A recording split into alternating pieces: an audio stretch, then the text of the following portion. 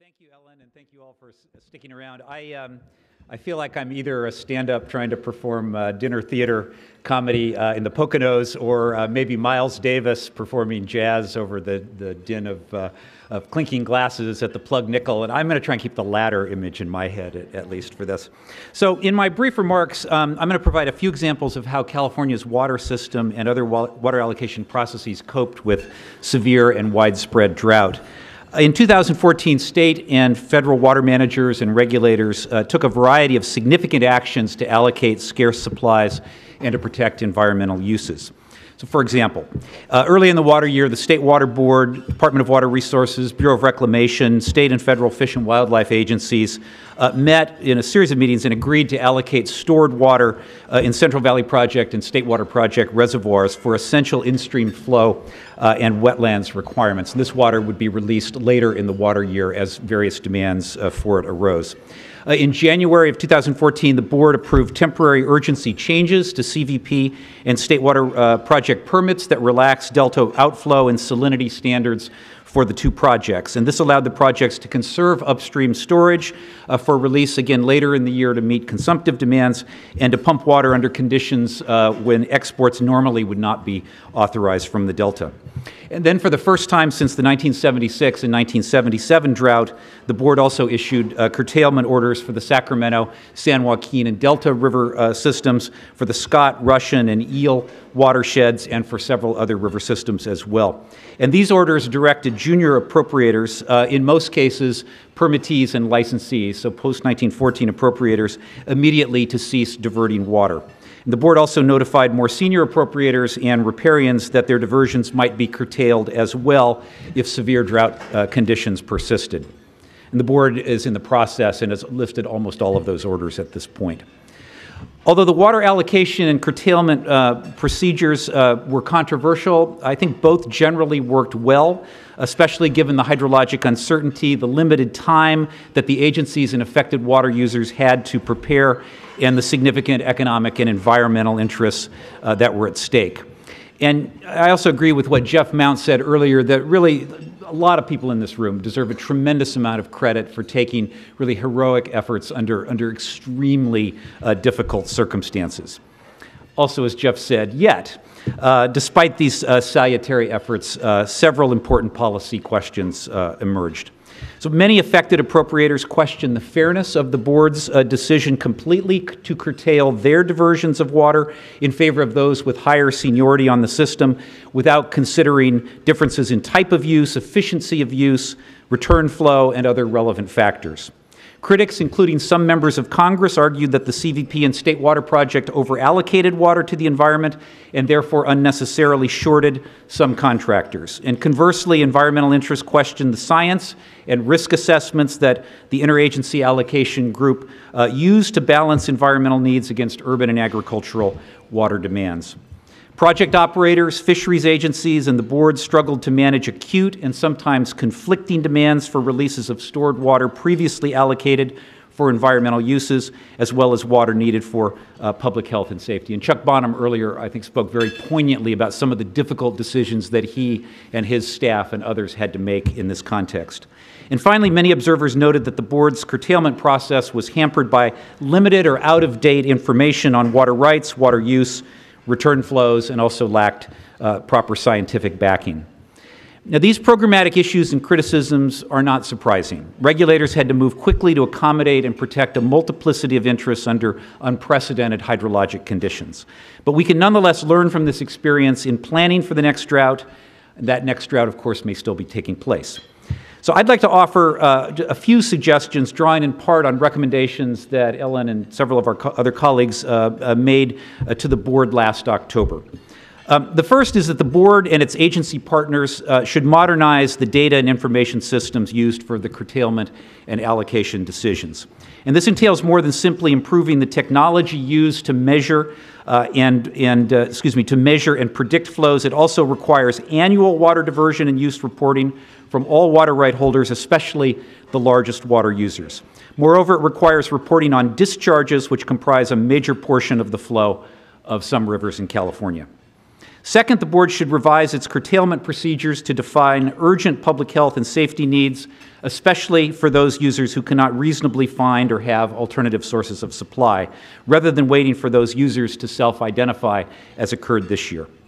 The board and the interagency allocation group also should adopt policies that identify priority environmental uses, including flows to ensure protection of vulnerable fish and water for state and federal wildlife refuges. And I agree with Jeff, Chuck, and others on this point. Third, the board should revise its curtailment procedures to allow it to consider factors other than strict priority of right when deciding how to allocate available water during times of shortage. And these factors should include each diverter's type of use, actual use of water in the 3 to 5 years preceding curtailment, net depletion of water from the river, therefore taking into account discharges and return flow, as well as access to other sources of supply. And this change, I think, would enable the board to take into account a broader array of considerations in addition to priority that are relevant to the question of fair and efficacious allocation of water in times of severe shortage, and gain a more realistic assessment of the effects of each diversion on the actual flow of water in the rivers. Now, all three of those are changes that can be made ahead of time and really must be put into place ahead of time. So they involve the type of planning that the earlier panel talked about. This final recommendation is one that will have to apply really more situationally and really on the fly, I think, as the drought proceeds or as we go through our next drought. And so this last suggestion is that the board should exercise its statutory and constitutional authority to prevent waste and to promote the reasonable use of water.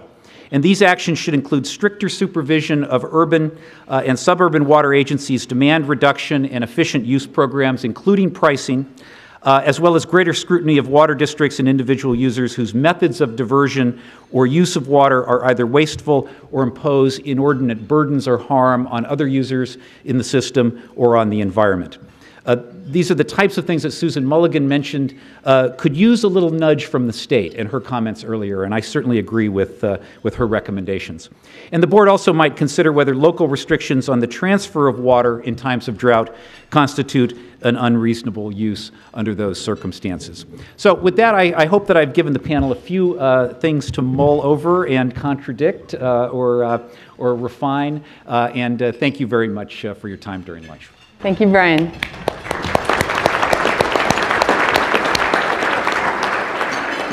Okay, let me introduce this great panel. So we have Felicia Marcus, who is the chair, just reappointed, chair of the State Water Resources Control Board, who's been dealing with this pretty much nonstop since about a year ago, no, before that probably. We have David Guy, who is the head of the Northern California Water Association, and David knows a lot about water. In this particular case, I especially wanted him to be here because he knows a lot about water held by folks with senior water rights.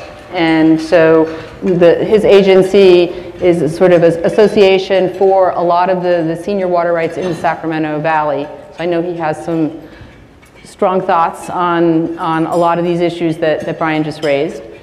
Then we have, kind of at the other end of the spectrum in terms of seniority of water rights, we have Jill Dwerig, who heads the Alameda County Zone 7 Water Agency, which is an urban agency which relies very heavily on state water project water, which is kind of at the, I'm not going to say it's the most junior, because there's probably something more junior, but it's definitely on the junior end of the scale, and has been very affected by the allocation process also that Brian mentioned. And then we've got Bill Croyle, who's kindly stepped in at the last minute for Mark Cowan, who couldn't be here, but I was really glad when I heard who was subbing for Mark, because I think that you're in a really good position, as well as Mark, to talk about these issues. Bill has been, before this latest drought, he was one of the key flood guys. And just to show that, management of extremes is kind of, when we're not having a flood, you can step in as a drought emergency manager. So he's been playing a key role in the state's emergency management on the drought, and has been involved in all kinds of things in relation to that. So we've got a great team here, and I think, kind of following what we've been doing with the other panels, ask you all first to kind of dig in your thoughts on Brian's proposals, and what would be your kind of priority for this coming year in terms of making some changes down the way? And I'll start with Felicia. Oh, I don't get to go last. You're changing it up. Happy to react, and I'll react quickly, and I know we'll have a conversation to get into more detail because there are a lot of proposals.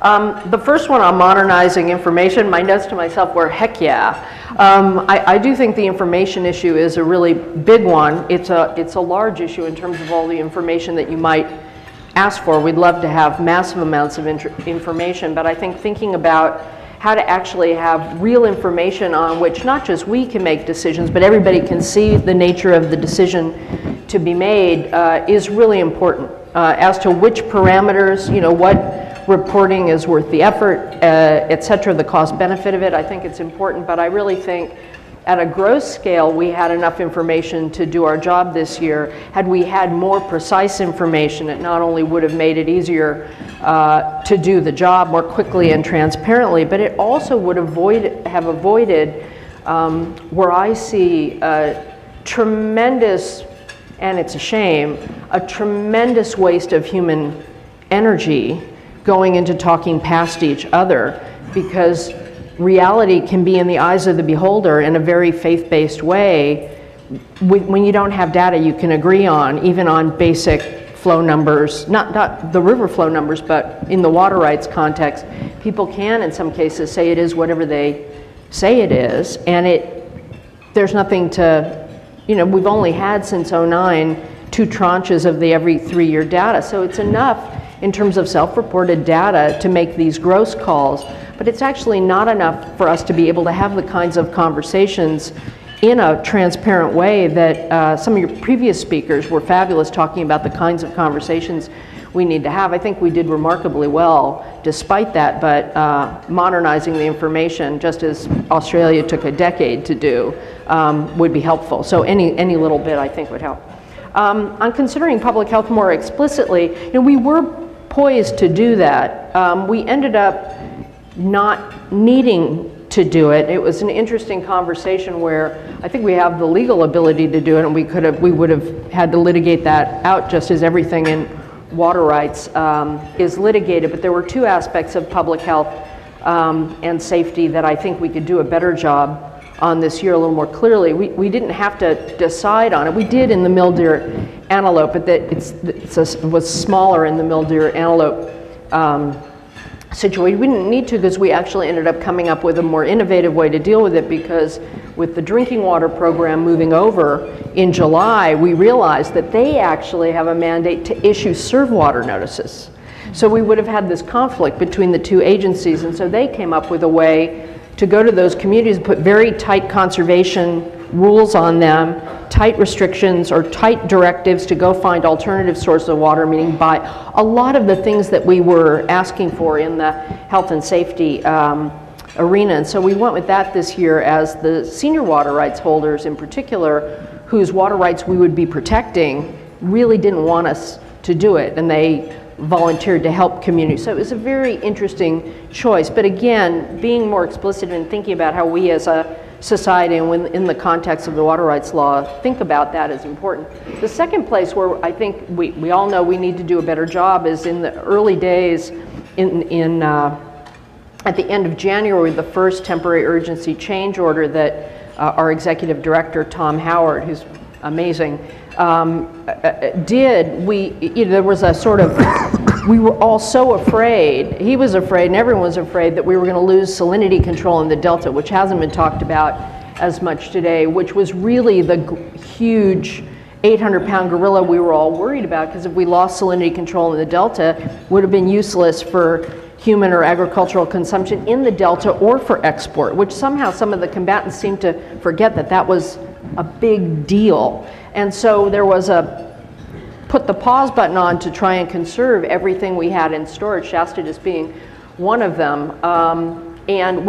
So we cut off exports with a public health and safety exception, not defined, because we were leaving it to the projects, or he was leaving it to the project come back. And that ended up being some viral sense that all of a sudden that meant that every municipality in Silicon Valley, everybody would get all the water they wanted, which was not at all what was intended. And so, you know, words mean a lot. So thinking about that more, I agree. Doing fish flows, yeah, I think we need to think about it. I mean, we do have, you know, as Bruce pointed out, we do have our flow objectives in a number of places. We don't have them everywhere. And I think what we did in mill deer and antelope to set the most minimal flows, those belly bumping, get over the riffle flows in conjunction with Chuck and nymphs, as Chuck described far more eloquently than I can, was a really smart thing to do. And we did it and took that priority because that was where the fish agency said the most threatened native fish were. And so I thought it was a very minimal, you know, intelligent thing to do, and we need to think about that more ahead of the curve. And I do think it becomes important as we start talking about what we're doing in this. It's not, there is an argument to be made that we shouldn't be balancing fish flows because they're already so low compared to what the fish needs in the public trust context and any other context. So we did the balancing. I mean, Tom did, the fish agencies did, we affirmed later in the year what he had done, so I'm allowed to talk about it now, and there's a certain point I'll go back behind the curtain where I can't talk to anybody inevitably in this water year. And I think people made some hard choices that were very thoughtful, and I think we just need to be as thoughtful as we can dealing with the reality. Looking beyond priority, I'm taking the fifth on that one, in a way, because I think, A, we have the system we have, which is a priority system. I would settle for implementing it better, true to the spirit of the existing system, and I would leave it to the legislature and others to decide if they want to come up with a different scheme. I would settle for implementing this system in a more transparent and more reality-based way, which is consistent with how I started earlier. And on reasonable use, I do think we need to focus on it more. It's interesting, in past droughts, we've used our reasonable use powers, and we've used it in a lot of other circumstances, whether through emergency regs for the frost regulations or other things. I think it's a completely, and we used it in the mill deer antelope decision. I think that's a powerful tool that we need to use thoughtfully, really thoughtfully. And in past droughts we have in the urban context too. And this year we haven't spent as much time on it because we did have the power to do the emergency conservation regs, and that has been a full-on pedal to the metal effort ever since we implemented them, and we are in the process of considering what to do next, either to change those regs. People have asked us to tune them up a little bit. Should we do different kinds of regs? Should we amp them up? Or should we use our waste and unreasonable use authority either about specific uses or specific geographies, as opposed to painting everyone with the same brush? And so it's going to be a year of being very thoughtful of using all the tools we have. And fortunately, those tools have been augmented significantly by the bond. So we also have dollars to help people do the things they need to do to make the whole system more efficient, whether it's conservation or recycling or stormwater capture or desal in appropriate circumstances. I think we have a whole bucket of tools that we have to look at to try and figure out how to make the system work more smoothly. So a lot of good suggestions there. Thank you. Okay, David, thoughts? Yeah, thank you. Let me provide a couple of reactions to Professor Gray's comments, which I thought framed the issues quite well. I would agree in general with the thought that, you know, we ended up in a pretty good place, and I give Chairman Marcus and the department and Bureau and Department of Fish and Game, others, a lot of credit for that. It didn't start very well, as Felicia, I think, was alluding to, but I think it did get to a better place. And I have a couple observations that I think are important for that. The first was that I think at first, to me, it felt like the agencies were kind of stepping on each other's roles. And I think once the agencies kind of got in their lanes on the freeway, so to speak, and all started driving in the same direction, you have operators, you have regulatory agencies, and I think when they respected each other's role in the process, to me, that's when things started to actually gel. I think as Felicia was suggesting, and I do think that the process ended up in a pretty good place. I think give a lot of credit. Again, it was a little bit slow, but the department and the Bureau's operations plan ended up pretty spot on. I'm actually kind of amazed that a lot of what they talked about early in the year, when you went back and looked at kind of what they had projected, what they had said, yeah, I mean, there were little places here and there that you could say, oh, it didn't quite, but overall, it ended up to be a really good operations plan and a good projection, and obviously it got us through the year, and so I think a lot of credit goes to that. With respect to the water board and the curtailment process, Professor Gray suggested, yes, there was a lot of pain, a lot of folks who didn't like the idea of curtailments. We were in a position where we were actually asking the water board to curtail water rights sooner than they did. It took about a month for them to do it when we thought they had an ability to, and it was understandable. Everybody was trying to get caught up with the hydrology, with the data that Felicia was talking about. But again, I think the junior water right holders that we work with knew that this was coming. They were ready for it. In fact, they had, you know, lots of decisions to make from a business perspective, and so they were pushing for that to happen sooner rather than later if in fact it was going to happen. And so, you know, I think the curtailment process actually turned out, I think, pretty sound, and I think we all learned a lot from that we can improve on. Yes, we can improve on the data. One of the things we're recommending to our folks is that they do submit annual data and try to get as much real time as we can. The 3-year reporting cycle doesn't make a lot of sense, so, you know, whether folks will do that, we'll see, but at least we're recommending to the folks in the Sacramento Valley that they get into that and to get that, and we're working very closely with, I saw Barbara Evoy here earlier, her staff over at the Water Board working very well on trying to get that common set of data to support the curtailment process, and I think we're making progress. It was not pretty this year, but I do think it overall worked pretty well. The one area that I don't think the Water Board did enough on was protecting storage releases, and that's obviously a big football that is now in front of the Delta Water Master and some others that are going to be tackling that, but I don't think the Water Board took the right action with respect to that this year, and I think a lot more could have been done. Obviously that storage water, as I'm going to talk about probably later, is so vital to so many beneficial purposes, and I think that we have to protect that water through the whole system, and there needs to be more there. I can obviously expand on that if folks are interested. Last reaction, Professor Gray's talking about waste and unreasonable use.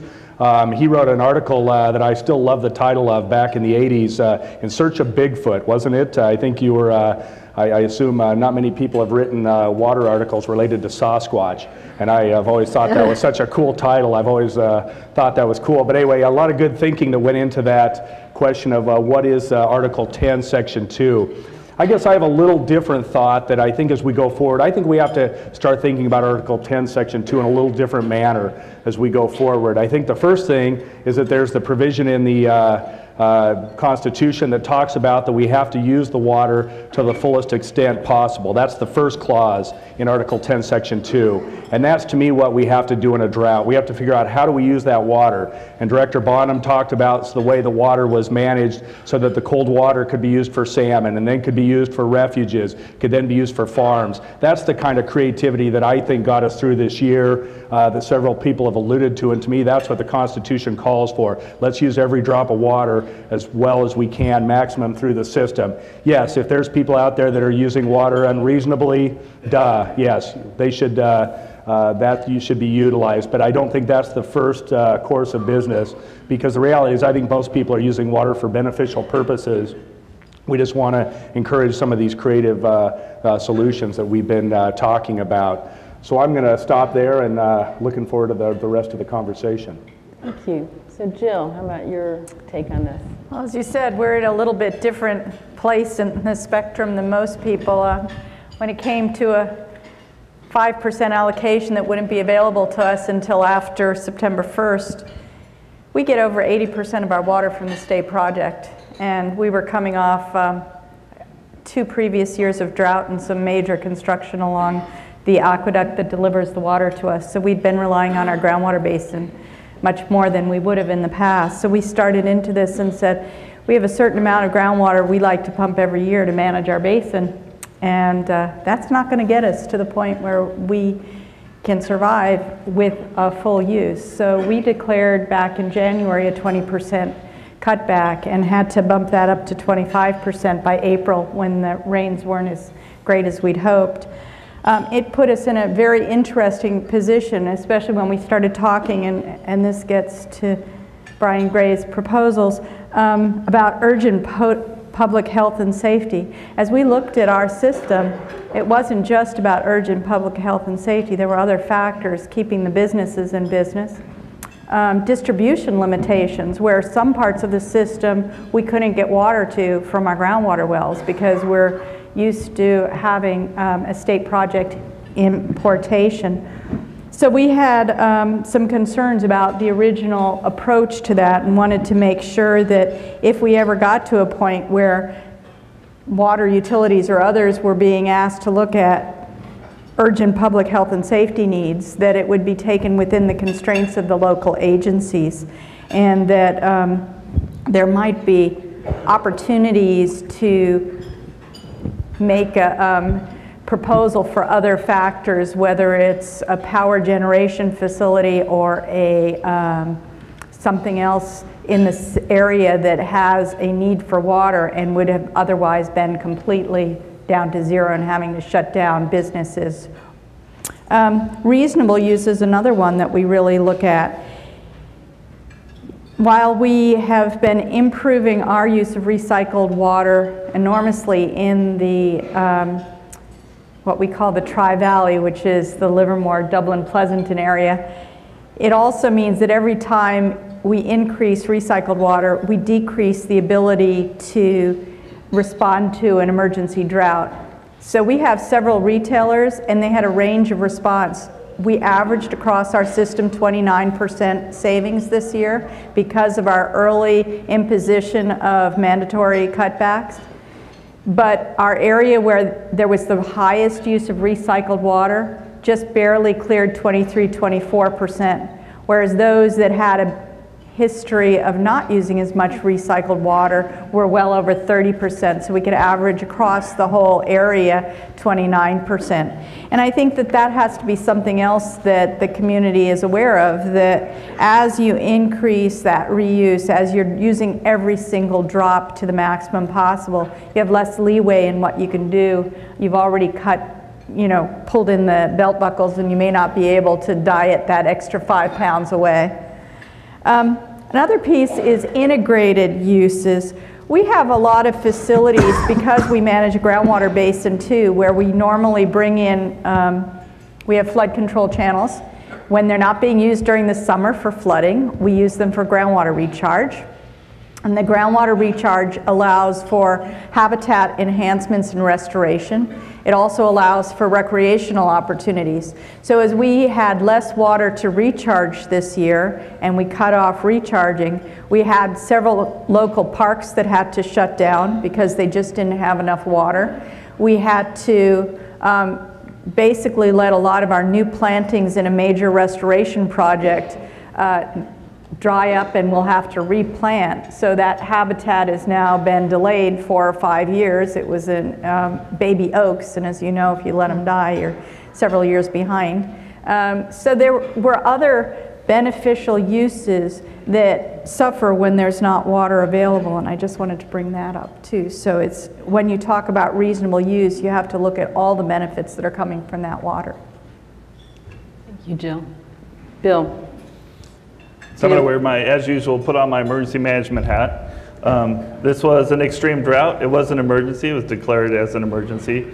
And I think because of that, we actually set up an environment to break down some barriers that we would typically see. And I think as we look at the kind of the scenarios or the proposals being made, as a emergency manager, whether I'm working flood, which was in December, then also throughout this drought, we need data, we need information, we need situational awareness, we need to measure how good or poor we're doing in responding to the current situation. And so I think listening carefully to the number of the Australian delegate that's been coming to town, and Jane, as we talk at the local level, how we get to measure conservation at the house level or the community level, I think really grounding ourselves and looking at, we're trying to make decisions based on data collection systems that are either outdated, have been reduced over time, and so that affects our decision support system. It makes the risk higher, the error bar is a little bit bigger, and I think so being able to kind of push this disaster and never let a good disaster go unused is to really look at how we're collecting and processing information, especially across boundaries, across uses. I've heard a couple times today remote sensing. So one of the things as we got into this, with the limited staff that we have across our state departments, and realizing we need to answer some questions at the local level. We don't have enough staff, and so going through things like remote sensing and sharing that information, whether it's with Food and Agriculture, the State Water Board, and for a wide variety of issues or concerns, then being able to process that and make that available. I think part of the challenge too is with data you need, to the extent possible, make that transparent so that not only the state agencies or the regional agencies can use that information, but make that information available to the local agencies. I always say that kind of information, we can save a phone call, we can all move a little bit quicker to respond to a particular issue or a threat.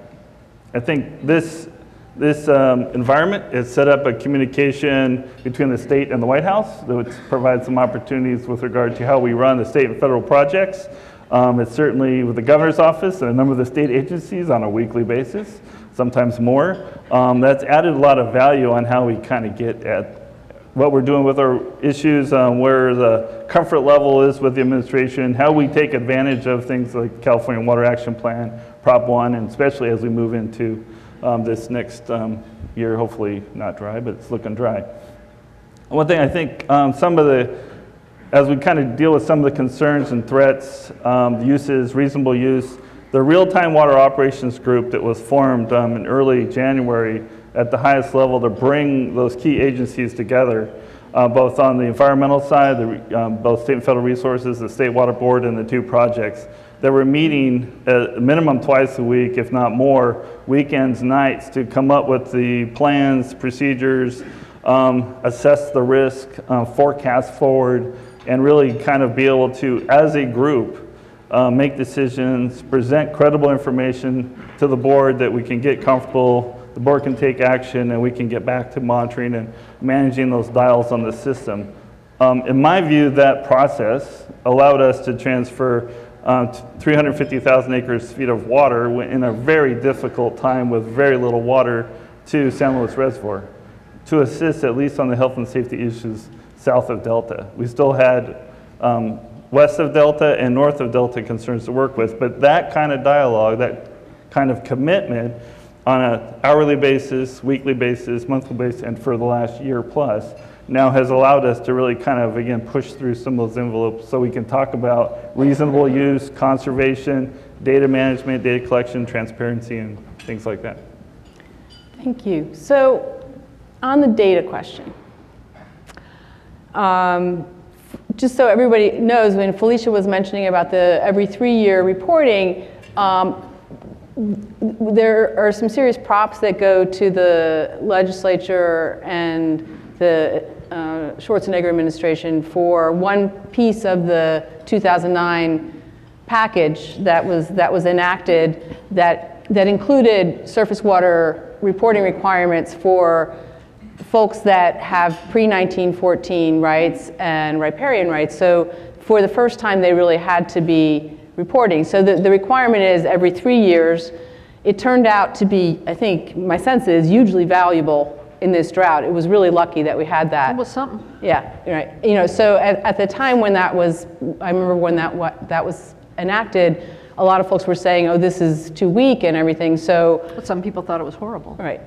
But it was a useful building block. I just want to say for thinking about this information systems. You know, there's been discussion of how can we make it, and we're suggesting maybe annual for at least for large diverters would be good. We're also suggesting something kind of the other piece of that.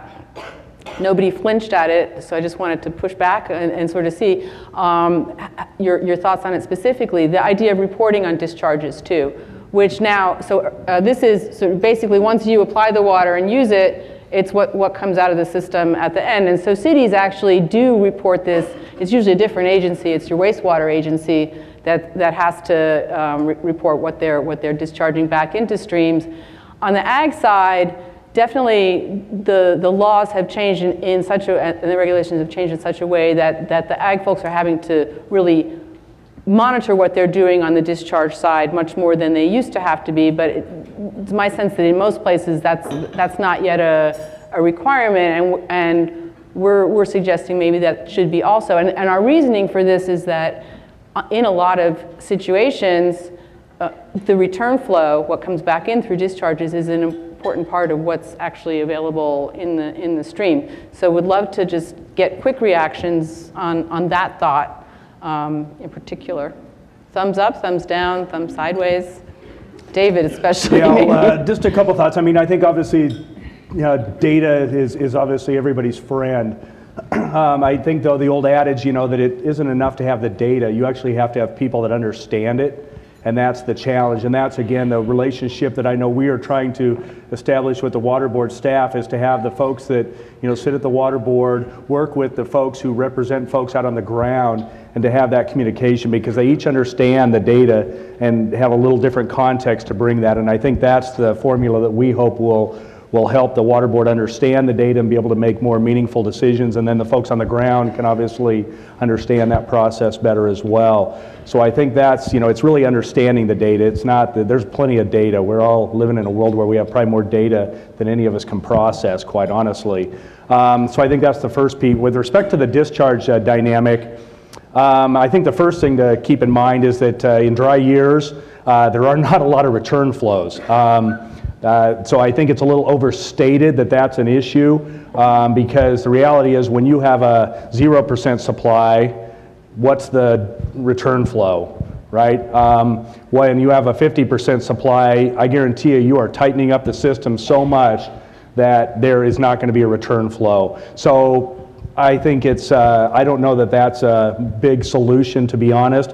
With that said, it's an important issue, and I think is what you're seeing is that water districts, at least in the world that I'm working on, are obviously all tackling water balances in a little way, which is really what you're talking about, and doing that at a district level, doing it at a sub-regional level, and then DWR, I think, through some of the Bulletin 160 process, now does it on a kind of a pure regional scale. And so I think it's understanding those water balances, Ellen, that I think is really the important thing. And yes, if there's a discharge that is significant that can be looked at, then I would welcome that. But again, I think during a dry year, let's be real practical here. There are not a lot of folks that are discharging water. Right, and I guess, I mean, I'll hasten to say that it matters which system you're on, and some, like on the San Joaquin, it's still a big part of it, and not everybody got zero. Also, no, it really varies. I mean, I was trying to say all that information would be helpful. I mean, the thing that most people may recognize, but they may not, is that we really are an anomaly here, even within the U.S., not just, or the Western U.S., not even Australia. Australia spent 10 years getting their data down where everybody transmits electronically what they're using and what they're putting back in, and everybody can see it, and that's what they built their water market on. Everybody sees it, as I understand it, but it took them about 10 years to do. That's why I think we need more data. There's all kinds of data that would be helpful. There are all kinds of things that would be helpful to report. There's something in between what the Australians have done, or going all the way to adjudications of water rights, and where we are right now, that would give people a better picture of what's really happening. I was doing a webinar last week with the Judicial Council that Alf put together, and a number of judges from the West were on as well, and they all measure the water. They don't necessarily measure discharge, but they measure much more. They use metering. It's a more complete system, both above and below ground, even though they manage groundwater differently than we do, but even than each other does. The level of information that they have that everybody gets to look at is just much greater. And I would just say that the discharge is just a piece of the information we don't have. There's seepage, depletions were not estimated as well as they might be. That's one of I mean, we need to learn from what didn't work that well this year and make it better. And one of the things we collectively guessed wrong on was whether we had reserved enough in storage, because we didn't assess the depletions. It's a piece of what David was referring to, but there's more as well, where we don't have a full sense of how the system works, and particularly as you're thinking about managing salinity again, because if you lose it, the consequences are so huge. More information would definitely be helpful, but you don't want to bury people in reporting and data. And so I think there's a very thoughtful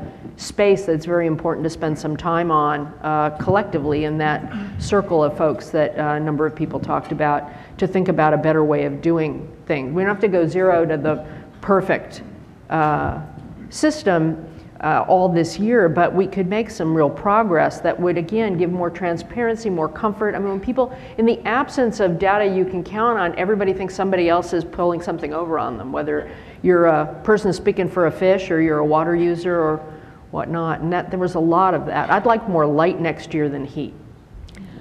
So I'm looking at the clock here, and I'm looking at Katrin, who's trying to keep me on track. So I think if it's okay with you, we're going to open it up for one, maybe two quick questions, because I think we're going to try to wrap up on time. So raise your hand if you have something you'd like to ask this panel. And we've got folks ready to, or if there aren't questions, we can go for it. Okay, Jay. I was intrigued with your remark, David, about some of the water users were suggesting to voluntarily say how much they're using earlier on than they would have to. In a lot of Western water rights, where we have curtailments, they have the water users call their rights, Right. so that the water masters, local water masters, in real time can do the balances to make sure that the water is being fully beneficially used. Do you think that's likely to be something we're going to move into, at least among the larger water users in the system? Well, that's a good question. You know, did everybody hear Professor Lund's question? I assume. Okay. You know, I think in the way that happens, right? I mean, particularly for folks who have contract supplies, and again, I think, you know, we talk a lot about water rights, but I think we have to understand, of course, that a good portion of this state is overlain by contracts, and when you have a contract, you essentially make the call, don't you, to the department or the bureau or whatever it is under the contract. So I think in a way that's already happening. Could it happen? Yes, in a broader set of circumstances. I suspect that's possible. But you know, I think I think the thing is that the districts and the agencies, I know, they want to understand that information. Obviously, it's in their interest, and so I think there's always this assumption that they're somehow trying to avoid that, and quite the contrary. They're trying to understand it. They're spending, you know, millions and probably tens of millions of dollars every year collectively trying to understand that as well as anybody. And so I think that you know, that's something we ought to be talking about further, is how we get to that kind of a level. Other questions? One over here. Ah, sorry. Behind you, go ahead. Yeah. Thank you. I've been trying to ask this question for probably an hour. I've been to several different water forums in the last year and a half. I'm a planning commissioner, the city of Folsom, and I'd like to have the conversation about housing. How do we keep building thousands and thousands of houses that really don't have any way to recycle their water? Or not, just the fact that we keep adding more houses, and we obviously have an environmental issue as well as many others I've heard today. Would like to jump in first? I'll try, having also come out of local government and land use planning law when I first started. It's interesting. I mean, there are a lot of ways to answer that question. I think one of it is, you know, we're not organized to really manage it down to that level. I mean, we really are very disconnected. We don't have a planned economy. When I was a Chinese studies major in college, and that was the one thing that was appealing about the 5-year plans, is that you actually could have a stab at integrating everything, but we have to try and juggle it in the system that we have, which I like. I want to be clear on that, Marcus. I want to be really clear on that one. I'm just acknowledging. But the decisions take place at very different arenas. I mean, the connection between water, there have been bits of legislation that say new developments have to show they have a source of water. You have certain counties that say if you're going to build something, you've got to retrofit something else. I mean, so the actual system is no one's in a position other than the local entity to be able to make those decisions. So at a state level, we want to tread light. The subsidiarity, we want to tread lightly in telling locals what to do. At a larger scale, we could be way more efficient with the water we do use through efficiency, retrofitting appliances, fixtures, even going as far as many Australian communities where they've decided they do want yards, but they don't have enough water for yards, and they put in, not everywhere, but pretty substantial investments in capturing rooftop, what falls on the roof, what falls in a whole watershed, so they can keep their parks and playgrounds green. I mean, it's really, they're even more attached to their greenery and yards than we are, but a massive investment in that gray water system so that when you have a house, you are not using fresh potable water for flushing your toilet. And buildings are starting to move to that. If you look at the San Francisco PUC example or Irvine Ranch Water District with the dual plumbing. So we're slowly inching towards what some of the Australians call the right water for the right job. There are tremendous, tremendous strides we can make in building our housing stock, let alone businesses and other things, to use water more intelligently than treating it to this incredible level that's required for potable use and then using it for everything. So there's a long way to go, but figuring out the roles between the state and the locals is a pretty tough arena. It helps when we have money to help, which is why the bond is helpful and our state revolving funds are helpful on certain things. But I do think you're raising a question that we need to talk about. I would focus on being more efficient in using the water we use rather than just numbers of people, because we are very, very, very inefficient as a society in how we use water. So I think we have decades of water to be plumbed, if you will, by being more efficient, recycling, stormwater capture, rainwater capture, and gray water. We have a lot of space there. Jill, did you want to touch on that too? I can add to that maybe just a little bit. And being 2015, this is the year of the urban water management planning effort by most water utilities. So it may not, I mean, we're hoping for an extension till 2016, but these reports usually take us 12 to 18 months to prepare, and they're supposed to look forward 20 years to say, how are we going to serve the existing customers plus the projected development during that 20-year period. They form the basis for whether or not certain requirements are appropriate, whether the plans include any new development has to have recycled water, or whether any new development has to actually maybe commit to providing rebates for other parts of town that are older to create the water for that area. But I think your local water utility is probably just ramping up to do its urban water management plan. Then in theory, for the larger developments, there would be an evaluation of whether or not enough water is there, and finally a will serve letter. And those are all steps in the process to get to the individual houses. That being said, once somebody's fully vested and has gotten all their checks, a drought doesn't allow most agencies to take that right away from them. I just maybe add one thought too here, and as you said, you're from Folsom, which is one of the large urban areas that really was looking at a serious shortfall until some lucky rains came in February. And you know, as a group of us were looking kind of around the state at which urban agencies were more resilient to the drought than others, a big piece of that was having interconnections with neighboring agencies. And so that's a huge part of the strength of Southern California's system, is there's this very large wholesaler and then networks of smaller wholesalers, and it's possible to get water from one place to another that in a different way. In the Bay Area, I think that turned out really usul. Yeah. The Bay Area has a lot of smaller and larger agencies, from East Bay Mud and San Francisco PUC. even to Santa Clara Valley Water District, and then much smaller agencies like my own. And we have entered into principles of agreement of a Bay Area Regional Reliability Program that's based largely on creating interties, and we'll be going for grants. A lot of these are expensive, but once that system interties is available, if the Hetch Hetchy watershed gets more snow that year, they can maybe share with some of the others.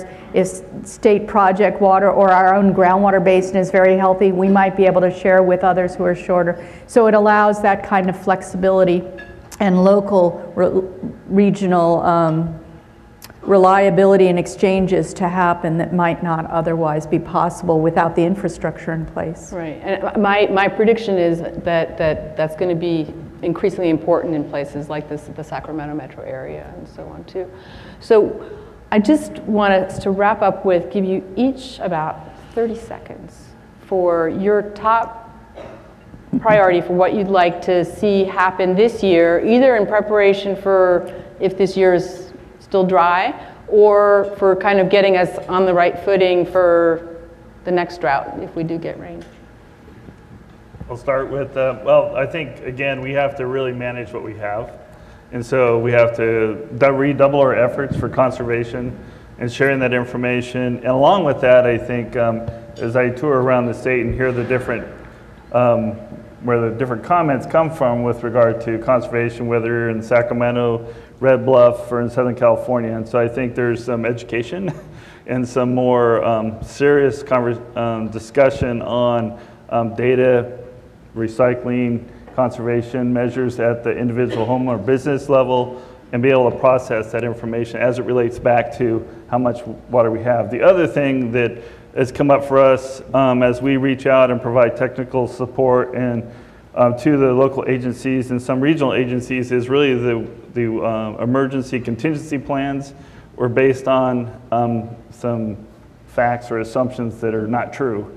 Or not that that was intentional, but I think the assumption is if you can just reach over and get a water transfer, then you're good. Well, if the water's not there to transfer, you're not good. And so I think part of that this next year is we need to go out and really talk really closely and carefully about what is your emergency contingency plan. Are you ready to implement that? Do we need to modify and address that now? Do you need the state assistance or mutual aid through adjacent agencies to come together? And I think we saw an example of that in Sacramento. Folsom is one where tree got rattled pretty good, and I think we still see the energy of that, additional conservation measures, physical changes to their systems, some relationships that have been built to prepare for future dry years. And so I think that's managing what we have right now is going to be super critical. Thank you. Jill? Sort of a three-pronged approach. First is financing. I mean, 3 cheers to the bond, but most of the bond money is going to have matching funds of some sort, which are hard to create with Prop 218 limitations right now. So that's one piece of it. Another is the environmental piece. I think I was really intrigued by Jane's comment about different environmental guidelines for our native species to survive, because chances are that they are more drought tolerant, and so the flows that are appropriate in a wet year may not be needed as much in a dry year, and maybe we can do more of that co-equal goal balancing. And third and last, I think that the transfers, we had a lot of opportunities this year to try out exchanges and transfers. I think there's still room for improvement. Some of the actual processing of exchanges and transfers is still rather cumbersome and requires multiple agency approvals, where data is requested and the agencies don't necessarily have it available. What do we do? Does that mean they get denied the transfer? And we get into that public health and safety need issue. Top wish. The value of storage during a dry period. Obviously, we live in a state, 38 million people, growing to, what, 50 million by, what, 2030 or whatever the number is, staggering. It's a highly managed water system, and the value of storage to me this year was just real obvious. I look, I think Professor Lund talked a lot about, urban California this year not being, too affected by the drought and overall. And if you look at that, look at the value of Diamond Valley, look at the value of Los Vaqueros, look at the value of Hetch Hetchy, pick your favorite reservoir. And yes, the groundwater element is critical, as Jill will tell you, and many others, but that surface storage, Folsom, look at City of Folsom without or look at the whole Sacramento metropolitan area without a supply in Folsom Reservoir. And so I think there's just so many opportunities to look at that and try to augment that, to reoperate that, and to look at some new opportunities for regulating reservoirs throughout the state to help during the next dry period. I'd say two things. I've talked about them. Generally, I hope that we make progress on having more thoughtful, reality-based conversations in the right forums, water board just being one, and we will have far more transparency and discussion and planning in advance, as Chuck talked about when he was speaking, and I think that's important and great. And hopefully we will make better decisions on the things we didn't do as well as we could, protecting storage and really understanding the system. And so let's hope we do that. I also really hope, and I feel very strongly about this, Nick, that we keep up the momentum that we've finally gotten after decades in California of having people able to talk about the whole range of ways in which we can become more water secure, whether it's efficiency, recycling, stormwater capture, you name it, using it better, working together. The fact that the fish agencies and the projects were able to work together so closely, Bill talked about it, others have talked about it, is really historic. I mean, when people write about this in decades to come, I'm hoping people will say this was the year when we finally got over ourselves and figured out how to have a rational conversation about how to hold, not, you called the co-equal goals, but there are more pieces to it than that. Economics, health and safety, ecosystem, getting ahead of the curve. I mean, we're having a more intelligent conversation about water in more places this year, and I think the drought accelerated it. We were starting to do it before because I think people are just ready for a whole host of demographic and other reasons, and I think we are at that historical inflection point, and I just hope we keep it up and continue to make progress, pedal to the metal, across the spectrum on figuring out how to use this precious resource more intelligently and helpfully. Well, thank you, and big thanks to this panel.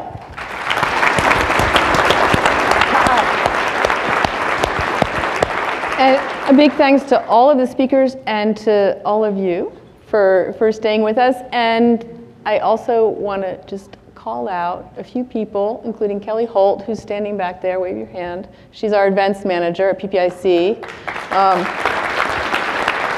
And you've seen a lot of folks around the scenes with little PPIC